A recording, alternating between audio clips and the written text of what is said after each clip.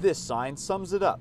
The high temperature in Walnut Creek was just under 100 degrees, making this one of the hottest days all year. It left some still enjoying their day, but finding ways to stay cool. It's some water, get cooled off a little bit, hang out, just enjoy the day. This group of childhood friends are back home from college for the summer. They went paddle boating in the Lafayette Reservoir. There's like a little spot over there, like right over there. There's a little bit of shade. We were just chillaxing, talking about old times. It was fun. A couple of them go to school in Oregon. They say weather like this is a welcome sight. This is nice. This is 96. We do not get that in Oregon because we're not really up there for the summers.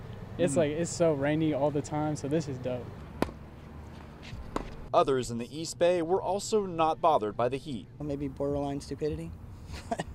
Gets us out here, having fun. At Heather Farm Park, these two enjoyed a tennis court all to themselves. They say the heat probably kept everyone else away. When it started getting to be like 85, we started kind of seeing people kind of get a little more signs of heat exhaustion, so making sure we're taking breaks and lots of water. So really just the numbers dwindle. Just, people are like, it's hot, I have air conditioning, and they choose to go there. Others in the park were looking for any patch of shade they could find. After weeks of below average temperatures, those we spoke with say it's nice to have it feel like summer. I feel you get used to it after a while, but I mean, there's only two crazy people out here right now playing in the heat, so. In Walnut Creek, Ryan Curry, ABC 7 News.